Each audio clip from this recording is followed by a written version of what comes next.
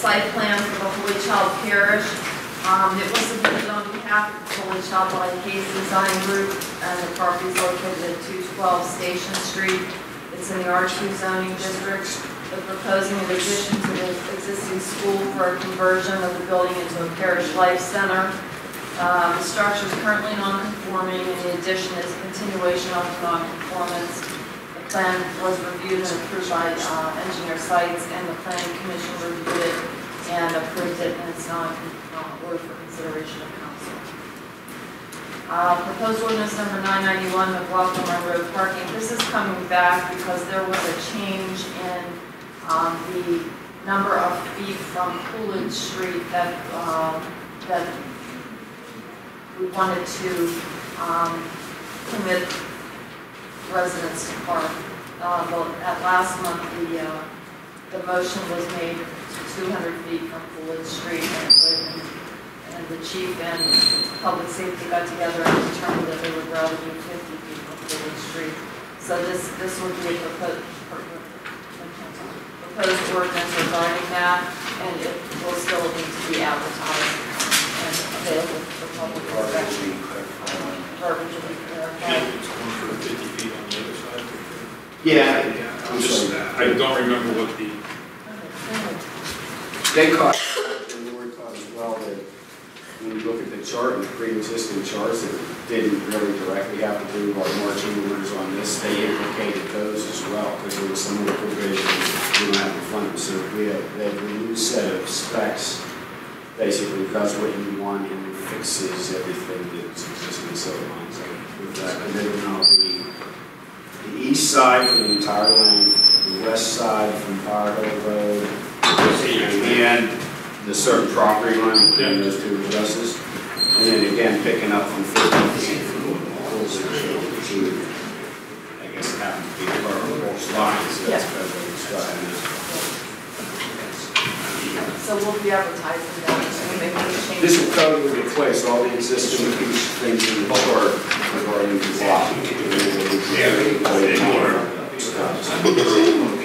The next item that we have is current estimate number 2 and final for the 2016 pavement maintenance program.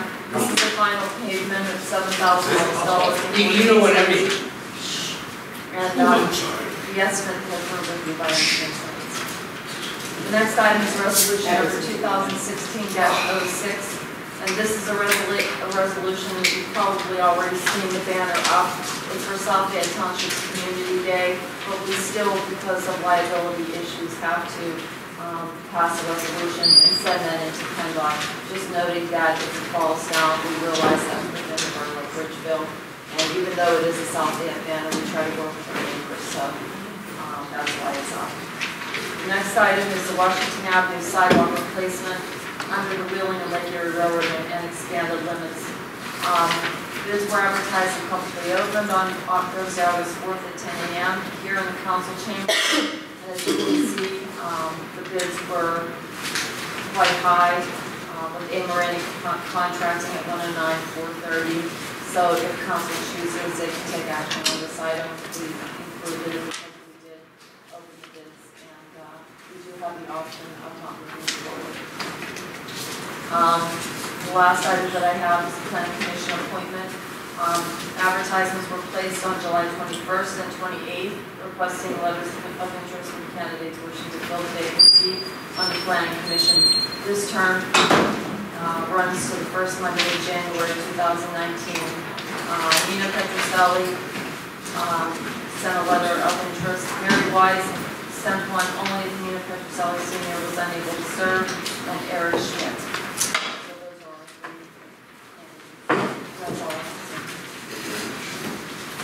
Just a small note on the sidewalk matter. We have been in communication with the folks.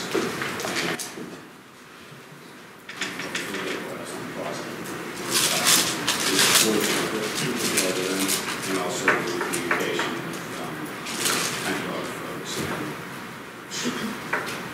May have something we have to work as well, so there may be some movement on it. Partial guidance on the conference.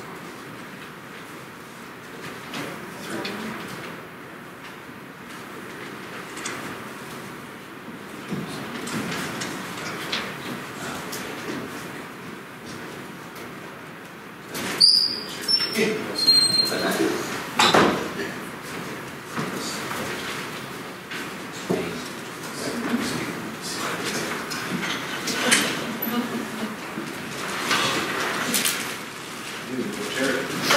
you can talk now.